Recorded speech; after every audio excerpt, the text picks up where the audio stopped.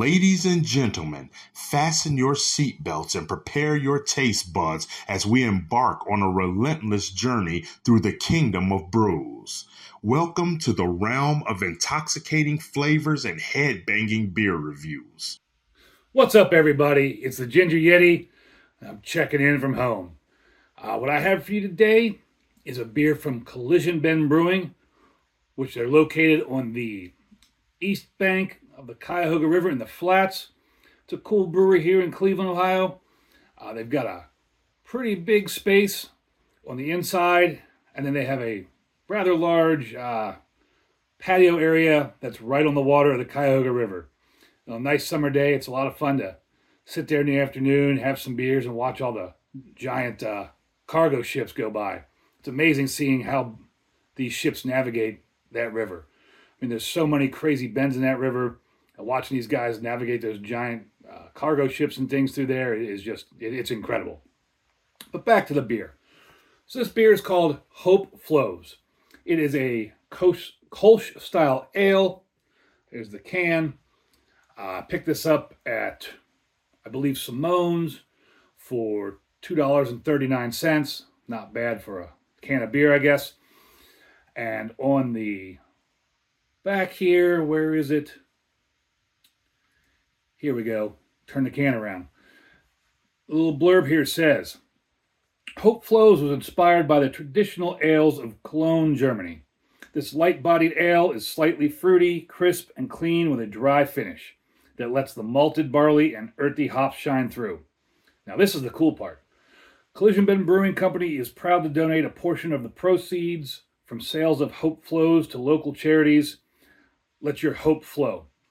Now online, when I was looking this up, I don't remember if it was on Untappd or somewhere else, it said that they donate a portion of the proceeds to cancer patients at the Cleveland Clinic. But either way, that's really cool that they donate this money to charity.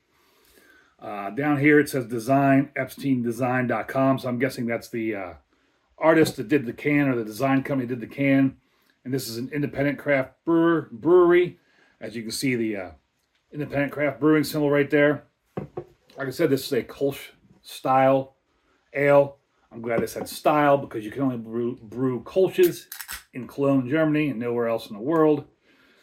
On Untappd, this gets a 3.55 with 2.3 thousand check-ins, and there wasn't anything on Beer Advocate about this. So pouring that, it's got a nice frothy white head. Very bright white. A lot of big bubbles in the top. Getting some nice lacing around the edge of the glass there. And if you look at that color, that is a bright yellow color. I mean, straw colored. That's probably a 2 on the SRM. A lot of fine carbonation in there. Whole lot of fine carbonation in there. I don't know whether that's, if this beer is cloudy because it's kind of cloudy, or if that's cloudy because of all the fine carbonation. Now, when I open it, I didn't get any big smell out of it, but we'll see once I get my nose in it.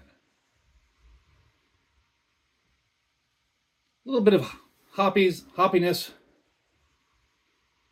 and some maltiness, but it's very subtle, almost straw-like.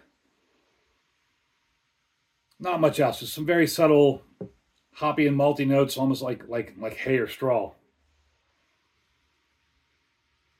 Maybe a little bit more of the fruity hoppy notes, but nothing real strong. And since this is a Kolsch, it shouldn't taste too strong. It should be nice, light, and crisp, and let's find out.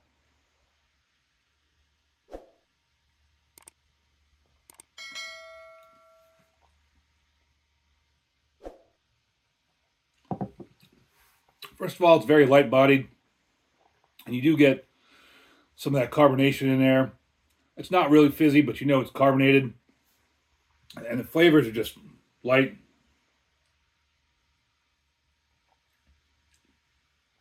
Very, very light. Tiny bit of maltiness and a tiny bit of hops, but it's all very, very delicate flavors.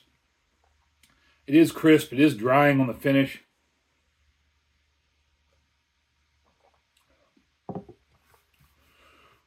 But overall, that's a pretty good Kolsch style beer, in my opinion. This is one of those beers, again, that if you have friends out there drinking Bud Miller Coors, that kind of stuff, and you want to try to get them off that, something like this would be a good way to start. This is a very approachable beer. Nice, light, crisp, dry. No crazy flavors, no strong flavors. Overall, it is a good beer, well-rounded. Give it a horns up, Collision Ben. Put out another excellent product. And check out the lacing on that. That looks nice. I hope you think my video looks nice.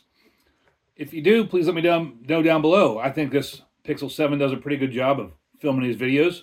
And I hope you think my videos in general are nice. If you do, hit that subscribe button, hit that like button. And as always, embrace the adventure.